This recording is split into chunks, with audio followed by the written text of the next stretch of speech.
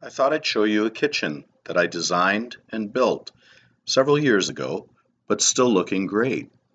Notice the carvings, turnings, all the moldings and doors are completely custom by grinding knives and working the shaper and turning them myself. The crown molding, the box beams were also designed by RoyDesignThat.com.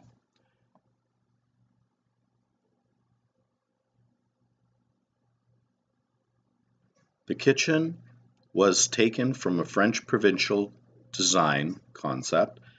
I had visited several castles actually in Europe doing research.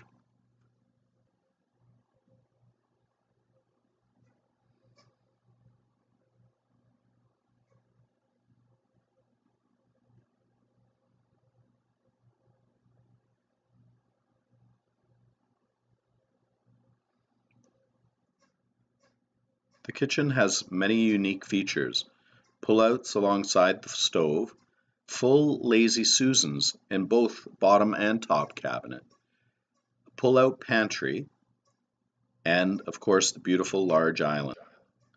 Feel free to visit RoyDesignThat.com for more. Thanks for watching.